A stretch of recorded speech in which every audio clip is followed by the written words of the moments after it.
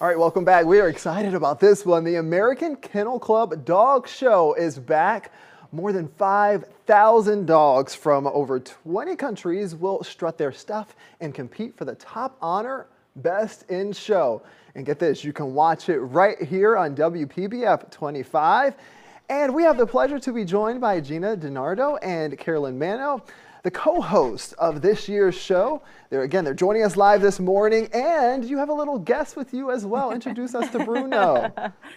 Yeah, Bruno's 8 months old, an adorable Westie who we love so much, a couch potato who has been a very good boy all morning long. Yeah, there we go. We can see him a little bit better. He was standing up before. But let's get into the show, okay? Tell us what's unique about the 2022 National Championship.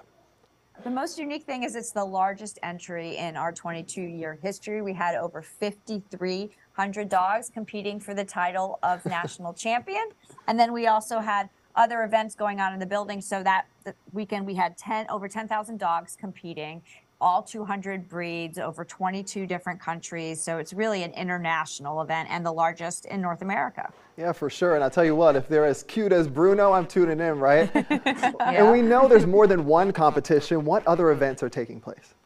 There's so much that's taking place in Orlando at the Orange County Convention Center. It's 1 million square feet of space, and I think we filled up just about every single inch of it. A National Agility Invitational, which is one of the fastest growing dog sports in the country. There was dock diving, there was obedience, and of course the big show. I mean, there are so many sporting events outside of the National Championship for dog owners and dog lovers to look forward to, and that's one of the most special things about it is it's this cross-section of people that own dogs and love dogs and wanted to learn more about different breeds all coming together to Orlando for a really big week. Yeah, I love that because as you're watching, you kind of get a sense of the different type of breeds and you learn a little something about each one.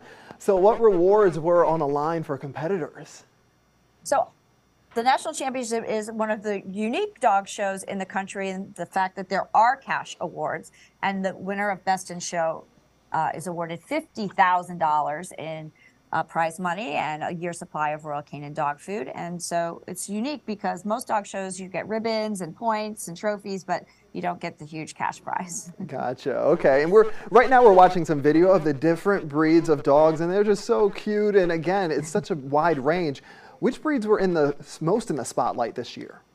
Well, in terms of the entries into the National Championship, breeds like the French Bulldog, the Golden Retriever, the Labrador Retriever, they were an incredible amount of entries, as you might expect, because those breeds are some of the most popular in the United States. But what's really fun about the National Championship this year in particular is that the American Kennel Club now recognizes 200 different breeds, and all those breeds were represented over the course of the weekend. And so to your point, exactly, Stephen, you can watch the show and you can learn about some of the breeds that you love. If you love a Frenchie or a Bulldog, a Golden Retriever, if you have a Labrador Retriever, all these breeds that people love all across America. But if you want to know about a Leonberger or a Xoloitzes Quintly or a Great Dane, you know, some of the breeds that you don't see all as often, there's ancient breeds, there's rare breeds, there's something for everybody.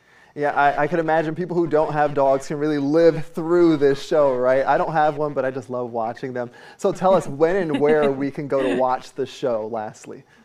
2 p.m. Eastern on New Year's Day, ABC. We're going to be broadcast nationally all across the country. Bruno's going to be there. We hope that you're there too. Absolutely. We thank you all so much for joining us. And Bruno, so well behaved. He showed his face a little later in the interview. We really appreciate you all being here, taking time out with us. And again, for you at home, you can watch the dog show right here on WPBF 25. That's at 2 o'clock and on New Year's Day. Sandra.